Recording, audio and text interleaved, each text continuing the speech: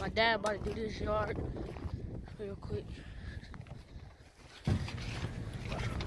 Alright, I told y'all I was gonna do a video me doing a customer's driveway. I'm getting ready to knock this driveway out.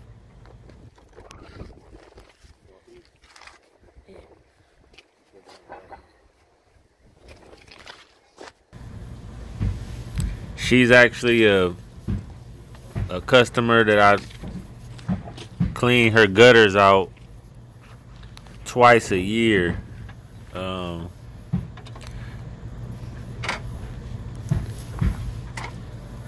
charge her about $35 to clean out the gutters on the house, $10 to clean out the garage gutters. Real easy gutters. They take about maybe 10 minutes to do. So yeah, this year I kind of regret not putting snow removal on the flyers. I usually have snow removal on the flyers and do pretty good with snow, but I was planning on just cutting grass, but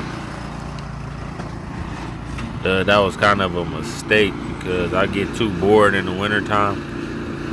I'm about 5 years into my business right now, and I got myself to the point where I can make enough money in the summertime that I don't need to work in the winter. So I try to take advantage of that, but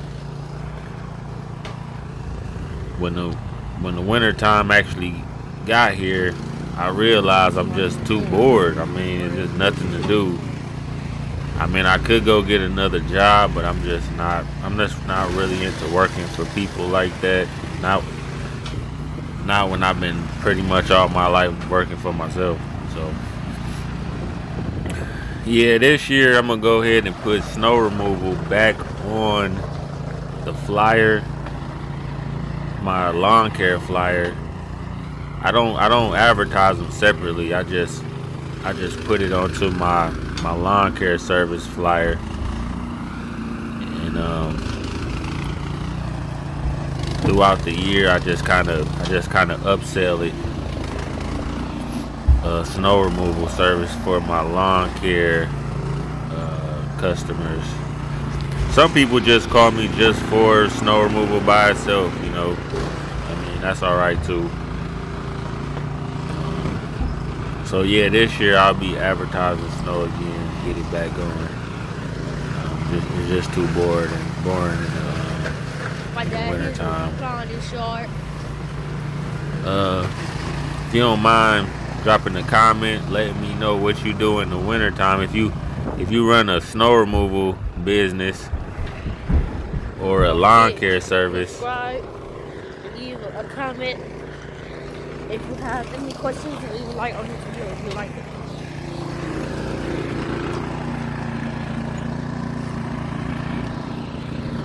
What do you do when he got up?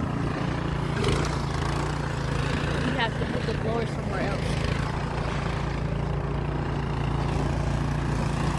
Yep, this is my hustle right here in the winter time.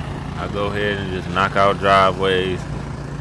The first year I did it, I had a contract with people, and I hated it because I had to go out with work for people that I didn't necessarily care for too much.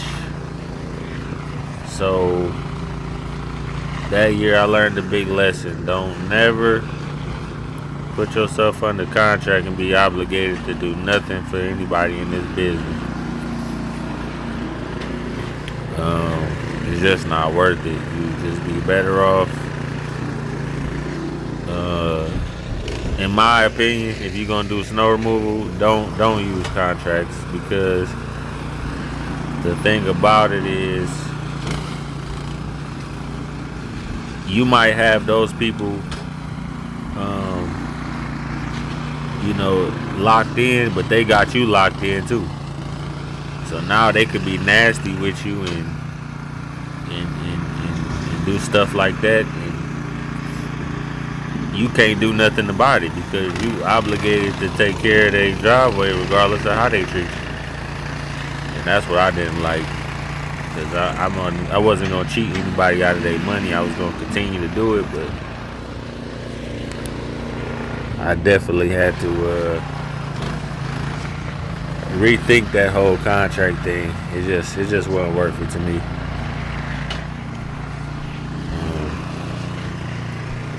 Yep, so I'd rather just do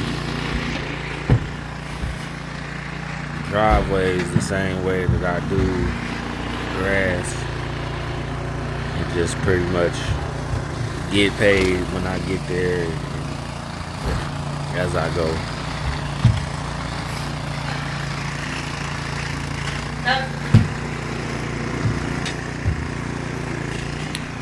But you know, it's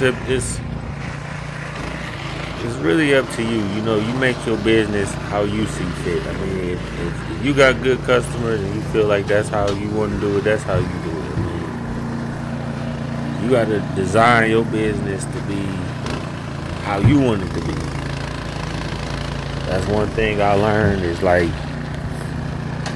when it comes to the lawn care business, it's not a cookie cutter business. You gotta make it work for you.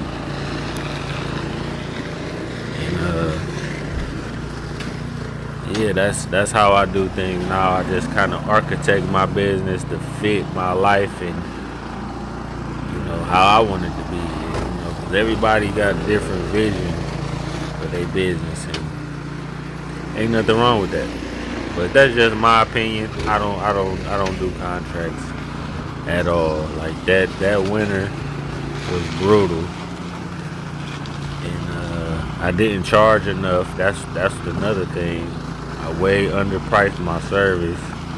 I was charging about like $200 for the whole season. I just literally didn't know what I was doing, and I didn't have no like clauses in there or nothing. It was just like $200, and I'll be there every 2 inches until April. I didn't have a certain amount of storms in there or nothing. It was just like, and that was one of the worst winters in Cleveland, so I didn't get lucky and just get one of those winters where it didn't snow at all. It was like just terrible that winter.